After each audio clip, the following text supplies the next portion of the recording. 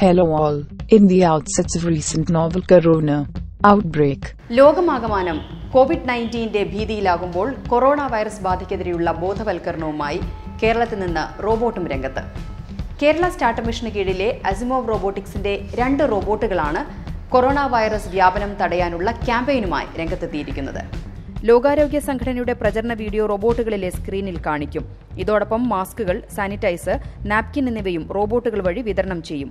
നമ്മൾ ഈ റോബോട്ടുകൾ വഴി ചെയ്യുന്ന എന്താണെന്ന് വെച്ചാൽ റോബോട്ടിൻ്റെ ഒരു കൗതുകം, അതിൻ്റെ ഒരു അട്രാക്ഷൻ മുതലെടുത്തുകൊണ്ട് നമ്മൾ പബ്ലിക് പ്ലേസുകളിൽ ഈ റോബോട്ടുകളെ ഡിപ്ലോയ് ചെയ്തിട്ട് ഈ റോബോട്ടുകളെ കൊണ്ട് പൊതുജനങ്ങൾക്ക് വേണ്ട ഇൻഫർമേഷൻ പകർന്നു കൊടുക്കുകയാണ്. പ്രത്യേകിച്ച് ഇതുപോലെയുള്ള സാഹചര്യങ്ങളിൽ നമുക്ക് വേണ്ടത്ര പ്രിക്കോഷൻ എടുക്കാനായിട്ട് അവരെ ബോധവൽക്കരിക്കേണ്ട ആവശ്യമുണ്ട്.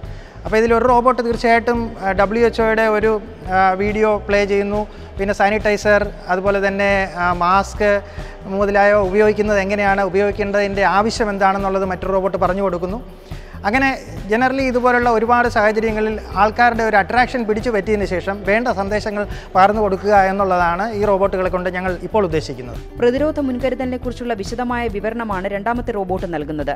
നിരന്തരമായ ബോധവൽക്കരണത്തിന് ശേഷവും പലരും ഇതിനെ ഗൌരവമായി എടുക്കാത്തതാണ് ഇത്തരമൊരു പരീക്ഷണം നടത്താൻ പ്രേരിപ്പിച്ചതെന്ന് അസിമോവിന്റെ ഫൗണ്ടറും സിഇഒയുമായ ജയകൃഷ്ണൻ പറയുന്നു. നമ്മൾ നോക്കുകയാണെങ്കിൽ ഇതുപോലുള്ള കണ്ടേജിയസ് ഡിസീസസ് ക്വാറന്റൈൻ സോൺ അല്ലെങ്കിൽ ഐസൊലേഷൻ വാർഡിലാണ് ഇത് ട്രീറ്റ് ചെയ്യുന്നത്.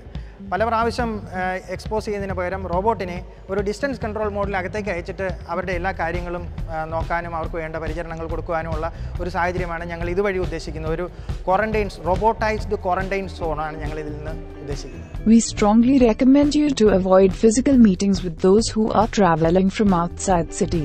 ദൈനംദിന സമ്പർക്കത്തിലൂടെയാണ് വൈറസ് പകരുന്നത് എന്നതിനാൽ റോബോട്ടുകളെ മുൻനിർത്തിയുള്ള ബോധവൽക്കരണം സുരക്ഷിതവും കൗതുകവും ജനിപ്പിക്കുന്നതാണ്. റോബോട്ടിൻ്റെ ഭാഗത്തുനിന്ന് ഇത്തരം അവയർനെസ്സുകൾ ഓരോ പബ്ലിക് പ്ലേസസിൽ ഉണ്ടാകുമ്പോൾ ഒരു ഹ്യൂമൻ കൊടുക്കുന്ന അവയർനെസ്സിനേക്കാളും കൂടുതൽ കൗതുകം തോന്നിക്കുകയും അതിൻ്റെ കാര്യങ്ങൾ കൂടുതൽ ആളുകൾ ഉൾക്കൊള്ളുവാൻ ശ്രമിക്കുകയും ചെയ്യുന്നു. Rather than using all the other platforms, this is a much attractive way to inform people, to make the people aware of what is going around. Robot എന്ന് പറയുമ്പോൾ തന്നെ നമുക്ക് കുറച്ചും കൂടി ഒരു ഇൻട്രസ്റ്റിംഗ് ആയിരിക്കും.